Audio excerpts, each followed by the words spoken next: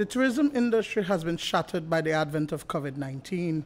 From as early as mid-February, cancellations had been fast and furious across the country as travel bans were imposed, and those on vacation in Belize cut their trips short and returned to their respective countries. Feeling the direct impact from the onset of the pandemic were the island destinations of Caye, Caulker, and St. Pedro.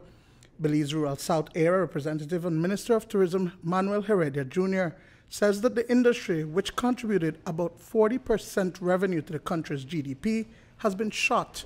We already have offered from owners of hotels over here, getting together with the Belize Hotel Association, BTIA, BTB, and putting up some recommendations as to whenever things start to get a little better, we are already in action. You always have to be prepared.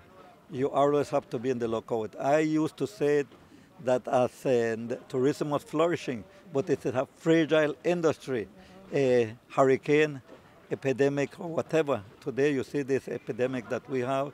We don't know how long, but I personally believe that this season is over.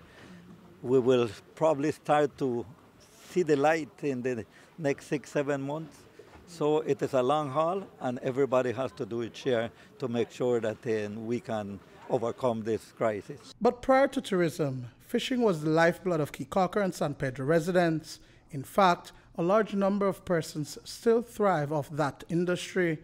Data shows that there are approximately 2,700 registered fisher folks in Belize, that the fishing sector provides jobs for more than 15,000 Belizeans and accounts for about 3% of the country's GDP. Minister Heredia contends that as a possible solution, those fishers who became tour guides may need to revert to that livelihood to weather the COVID-19 crisis. In the good days of the tourism industry, I used to tell my fellow fishermen, look, don't dedicate all your eggs into one basket, say like that. The day will come, as I mentioned, though a fragile industry, the day will come when one of these things will hit us, and what do you do next?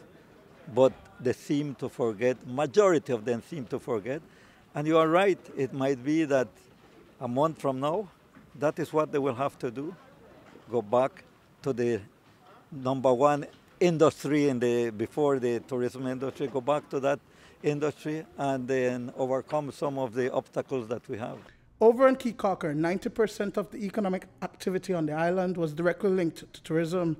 Chairlady Selene Villanueva Putt says that given the inactivity over the past 3 weeks, as a council and working with the residents, fishing is being looked at as a viable alternative for income generation. Some of the fishermen have said outright, this is not the first time we've seen this. Before tourism, it was strictly fishing, and we made it. They said they can resort to fishing. It's just a phase we will have to readjust to in the old days, but I'm sure we will get through it. One resounding message coming from the Belize Rural South Area representative was that the virus is indiscriminate and affects every and anyone, regardless of race, ethnicity, color, or creed. We have to start to learn from this. This is a lesson to us. We have to start to learn. We have to start to live a different type of life.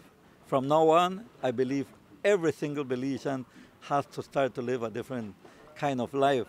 In the time of plenty, they used to play big life, rich and famous.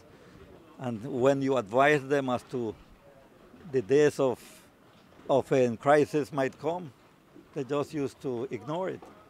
Today we are here. It is not late, but we have to change our style of living from now on. Duane, Moody for News 5.